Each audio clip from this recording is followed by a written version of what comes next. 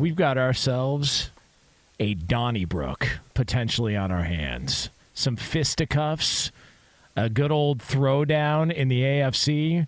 Because out of nowhere, Sean Payton, who's the brand new head coach of the Denver Broncos, he was speaking with Jarrett Bell of USA Today and just decided to give his thoughts on what happened last year in Denver and potentially what could happen this year in New York with the New York Jets. So here are some of the quotes, some of the highlights from the interview. Quote, "It doesn't happen often where an NFL team or organization gets embarrassed," Sean Payton said, and that happened here. Part of it was their fault relative to spending so much, bleeping time, trying to win the offseason, the PR, the pomp and circumstance, marching people around, and all of that stuff. We're not doing any of that. The Jets did that this year. You watch Hard Knocks, all of it. I can see it coming. Remember when former Washington owner Dan Snyder put the dream team together? I was at the Giants in 2000. I was a young coach. I thought, how are we going to compete with them? Dion's there now. That team won 8 games or whatever. So listen, just put the work in. Then when it came to specifically what happened to Russell Wilson and the team last year, Sean Payton went on to say, oh, man, there's so much dirt around that. There's 20 dirty hands for what was allowed, tolerated in the freaking training rooms, the meeting rooms, the offense. I don't know, Nathaniel Hackett. A lot of people had dirt on their hands. It wasn't just Russell. He didn't just flip. He still has it. This BS that he hit the wall, shoot, they couldn't get a play in. They were 29th in the league in pre-snap penalties on both sides of the ball. And then he went on to talk about Wilson. That wasn't his fault. That was the parents who allowed it in letting all his, people in the building and all the other stuff that went along with it. That's not an incrimination in him, but an incrimination on the head coach, the GM, the president, and everybody else who watched it all happen. Now, a quarterback having an office and a place to watch film is normal, but all those things get magnified when you're losing and all that stuff. I've never heard of it. We're not doing any of that. Everything I've heard about last season, we're doing the opposite. They can only beat the bleep out of you so much, but everybody's got a little stink on their hands. It's not just Russell Wilson. It was the poor offensive line. It may have been one of the worst coaching jobs in NFL history. That's how bad it was. Sean Payton from the top rope out of nowhere. I mean, my goodness. Yes. Let's just start off with the obvious. There's truth to what he's saying, okay? I mean, for all of us who watched, it was an offense that you're going, there's no rhythm, no flow. It didn't seem like they could function. They had a hard time getting plays in. There was the whole wristband. Remember that whole debacle? Yeah. And everyone made a big deal about it. I mean, that was part of it. It highlights so many things. Football is not as easy and as simple as sometimes we make it out to be. There's a lot of intricacies to learning a new offense, trying to be a first-time head coach, putting it all together while also calling plays. There's so many difficulties to it. But it was a disaster in Denver last year. It really was.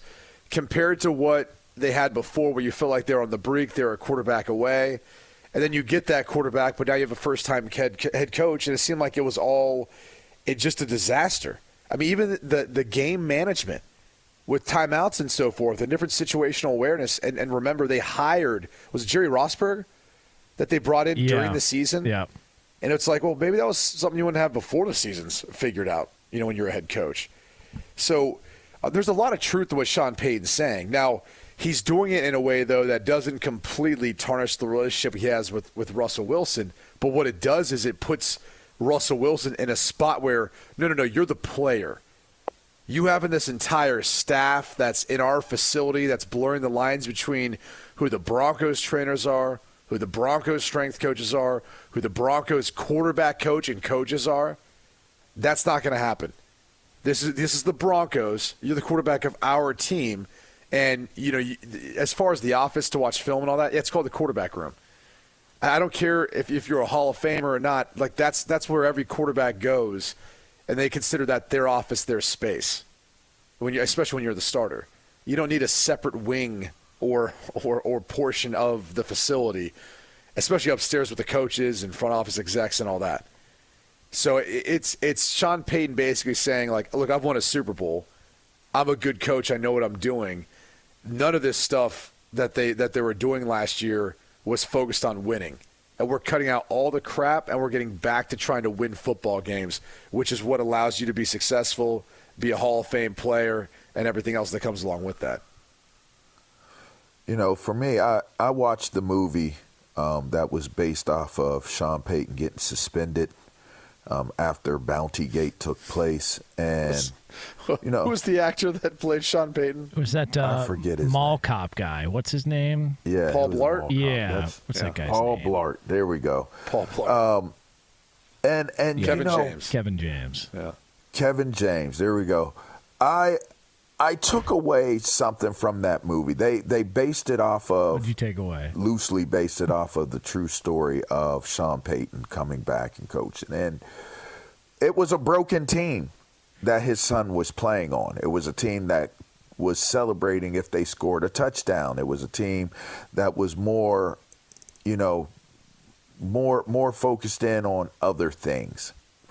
But they were a team that wanted to win. And I looked at the Denver Broncos, and I'm like, you know, that's what the Denver Broncos were last year. They were a team that wanted to win, but they were a team that got to a point of where, well, if there was the proper play call that came in, that was a win.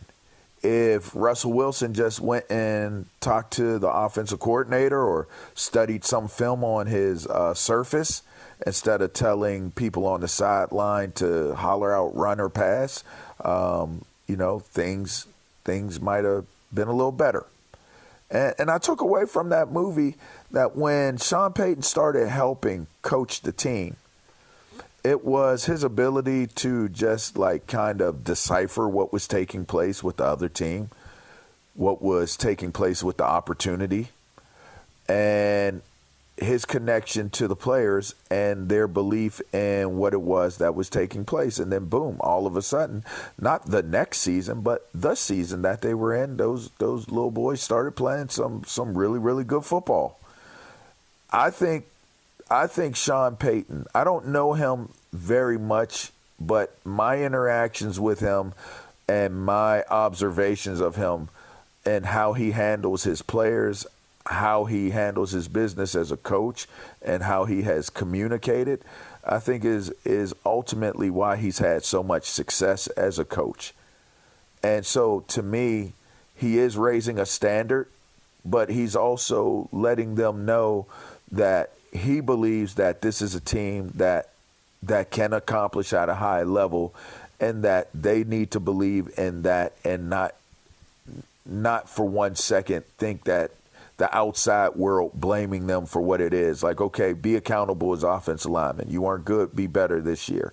It wasn't all on Russ, but he was a little dirty. You know, it wasn't all on the, well, he did kind of put it all on the coaching staff, but I just think that he did kind of put it all on the coaching staff. But to me, I just think that looking at now where they're at, it's going to be the team. It's going to be the people that believe the most in what he subscribes to and what he's bringing. That's going to make the difference in terms of if they have success this year or not. Now, Robert Saleh was told about the comments from Sean Payton, and Robert Saleh had this to say at Jets training camp about those comments. Well, I'm not going to acknowledge Sean on that. He's been in the league a while. He can say whatever the hell he wants. But as far as, what we have going on here, I kind of live by saying, if you ain't got no haters, you ain't popping. So hate away. Obviously, we're doing something right if you got to talk about us when we don't play you till week 4. And I'm good with it. The guys in our locker room, they've earned everything that's coming to them, and really excited about what's going on. I think Hackett's doing a phenomenal job here. The coaching staff is doing a phenomenal job, and we're focused on us. I get it. There's a lot of external noise. There's a lot of people who are hating on us. There's a lot of people looking for us to fail. There's a lot of crows pecking at our neck. But all you can do is spread your wings, keep flying high until those crows fall off and suffocate from the inability to breathe. It's a whole other analogy I'll get into later. But really, really excited about the group we have, the coaching that's going on. But I'm going to keep our focus on us and making sure that we're prepared every single day to do the best we can and learn from our past and grow with every moment that we have. I mean, can't the NFL just flex a little bit and put that game week 1? All right, nobody gives a rip about Broncos Raiders. Come on. AQ and Jonas, did the Jets play in the Super Bowl last year? He's defending his guy. I'm with Robert Saleh. The guy's got 7 kids. He's got enough going on. I was a tad bit confused by the way his tone was like, if you're not pop or you're no haters, you're not popping. Yeah, he stole that from me. What did the Jets even play in the playoffs last year? But let's add some context to this, because this is what happens. This is the slippery slope, all right, that happens in journalism and sports radio. Okay, Sean Payton made reference in the interview to the fact that when a team is in the press a lot, winning the offseason a lot, right? And the thing about the Jets that's interesting is, like, I don't think they've necessarily done anything. They got chosen by Hard Knocks, right? It wasn't like they chose to be on Hard Knocks. Yeah. In fact, like, there was an article about how, hey, Hard Knocks can be a little different this year, right? I mean, literally, Robert Saleh had to wear a T-shirt that says, I heart Hard Knocks, because there was this perception that the Jets were going to, like, kind of dumb down or take away from what was Hard Knocks, because they didn't want to allow them as much access to players being cut and some of the other things that have made for good TV in the past. But they didn't choose Hard Knocks. Hard Knocks chose them. And so, like, that's one of those things where I think they've been more in the public eye for that. They've obviously been more in the public eye because of getting Aaron Rodgers. That's arguably one of the biggest offseason pieces that we've had. Maybe the biggest, depending on who you talk to. And that was more born out of, like, they're trying to win a Super Bowl. So a lot of attention comes along with a figure who's a future Hall of Famer, a figure who could be considered polarizing to some people. And so it's a little odd, like, and now Dalvin Cook's there in New York visiting. He could sign with the team, and he's a really good player. You know, he's a Pro Bowl caliber player. So, you know, there a lot of things are happening for the Jets. I think they're all good things. I don't know that they're purposefully bringing this all on, like they're trying to win the offseason. I think it's just a byproduct of, like, the things that are kind of happening and what's around them. So there's naturally going to be a lot of attention to it. So that was one of the things that Sean Payton kind of talked about, where I was like, well, I don't know that they're trying to win the offseason. They're just trying to win Super Bowl. And so they upgraded a quarterback. They've tried to load up their roster, which is what any talented players as possible. Because how is it any different from Russell Wilson joining the Broncos? It's really not. There's a lot of tension around it. Now, the Broncos and maybe Russell Wilson himself personally fed into that. Yeah. But, like, I don't know that Aaron Rodgers is necessarily feeding into the stuff. Like, he's gone to some different events, right? A Taylor Swift concert or whatever else. And you're in New York, so you're going to be publicized. But I don't know that the Jets are, like, outwardly trying to, you know, be distracted by their own, you know, media and everything else that's going on with it. But the last thing I'll say, and I'll ask you guys this, is Nathaniel Hackett an OC in New York or anywhere else for that matter this year if Aaron Rodgers isn't the quarterback? No. And that's I agree. I think that's what I think the tough thing is for them to answer is them hiring Nathaniel Hackett. And look, he's qualified to be an OC. He's qualified to be a coach in the NFL. But off what happened last year, and now he's with the Jets, it had, to me, everything to do with wooing Aaron Rodgers to come to New York. And that being, I mean, he was there, a part of the crew that went out to recruit Aaron Rodgers to want to go to the Jets. He was on that flight. Usually it's a head coach, owner, front office executive, general manager, for example, not the OC. But he was a part of that group because of his personal relationship with Aaron Rodgers. So I do think that's the pink elephant in the room that you have to acknowledge is Nathaniel Hackett's probably not there as the OC if Aaron Rodgers isn't there as the quarterback. And by the way, it wasn't like, you know, Sean Payton took out just Nathaniel Hackett. He took out George Payton. He took out the president. They're still there. From my understanding, they're still in Denver. So he made sure to criticize them that they also had dirt on their hands with the way that everything happened last year. He just, and maybe he was having a cocktail, you know. I don't want to say it, but I feel like there was some collateral damage there. You know, like it's still in the building.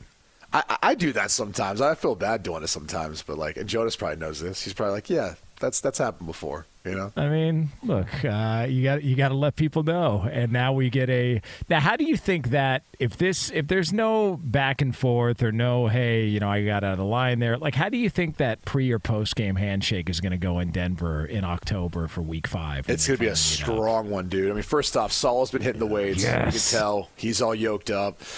Peyton's He's got been a bully hitting something mentality. else. If you check the rounds, he's been hitting something else there on social media. So I'm just telling you right now, that's going to be one strong handshake where they like grab and embrace each other, and Salah's going to whisper something in his ear, and depending on how the outcome of the game goes. It's so good, Sean man. Payton ain't no sucker, though. I tell you that. He will. No, man, he might be a better trash talker than him. Great lung capacity. Yeah, he does. Yes, he does. I mean, and he's in the right place for it.